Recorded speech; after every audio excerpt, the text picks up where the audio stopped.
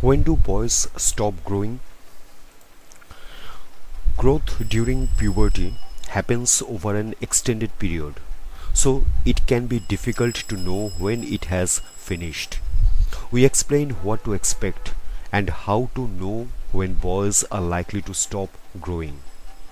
Every individual grows at different rates, and puberty begins and ends at different times for everybody.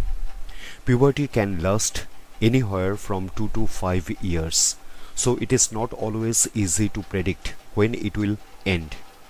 A boy's body goes through many changes during puberty. These changes can be embarrassing or confusing, but the process happens to everyone, and knowing what to expect can help. Some facts on when boys stop growing. How long puberty lasts and general development depends on a range of factors. For boys, there is some evidence that being overweight or obese means that puberty is likely to begin at the older age. Puberty lasts 2 to 5 years for both boys and girls. Boys tend to start puberty around a year later than girls. This means that boys may be shorter than girls of a similar age for 1 to 2 years. When do boys typically fully mature? Puberty is the process of growth and change that happens in the body as boys become adults. Puberty is different for everyone and can start at any age between 8 to 14. The average age for boys to show the first signs of puberty is around 12 years old, about 1 year after girls begin puberty. The fastest rate of growth is usually 1 to 2 years after puberty has started. Developing physically into an adult takes 2 to 5 years. Most boys will stop growing taller by age 16 and will usually have developed fully by 18. Onset of puberty and ethnicity. There is more research on the age that puberty begins in girls than there is for boys. However, a study by the American Academy of Pediatrics found that African American boys are likely to start puberty earlier than Hispanic or Caucasian boys. What are the genetic factors? Genes play a role, and parental height is a good indicator of how tall a child will be. A way to judge roughly how tall a boy will become is to add together the height of the mother and father in inches. Divide this number by 2. Add 2.5 inches. This calculation is approximate, and in general, it is not possible to predict height accurately. Growth does tend to follow a curve. However, so if a person regularly plots a boy's height on a graph throughout their childhood, it may be possible to track where the line is likely to end up. Chronic illnesses such as severe arthritis and genetic conditions such as Down syndrome can cause a person to be shorter in adulthood than would otherwise be expected. Average height in boys.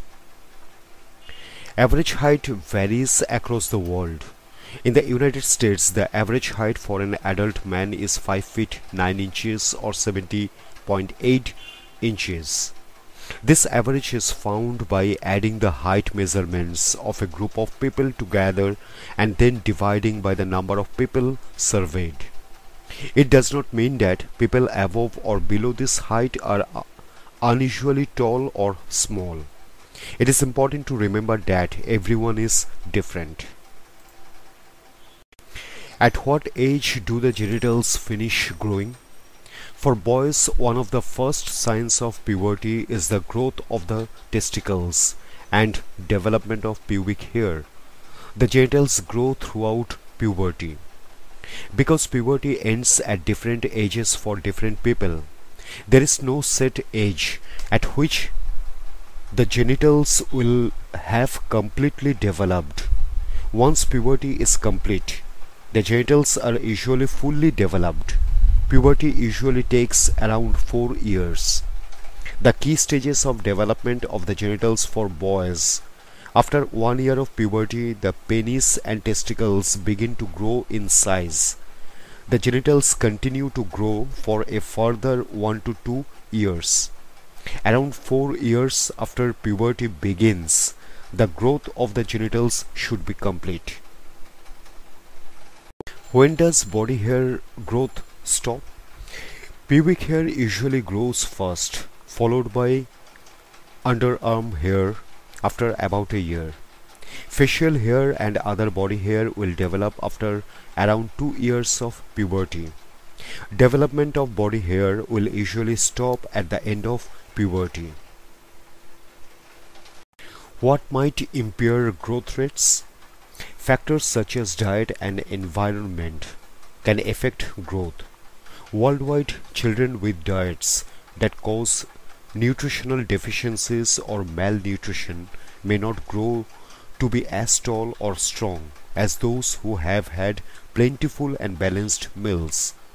Illnesses, genetic conditions, and use of some medications such as corticosteroids can all slow or limit growth. An imbalance of hormones in the body might slow or speed up growth. A parent or caregiver may wish to seek advice from their doctor if a boy is growing much faster or slower than expected, is much shorter or taller than other children their age, is growing very tall despite having shorter parents, has not started puberty by age 14. An X-ray of the hand and wrist can help judge how much more a child will grow.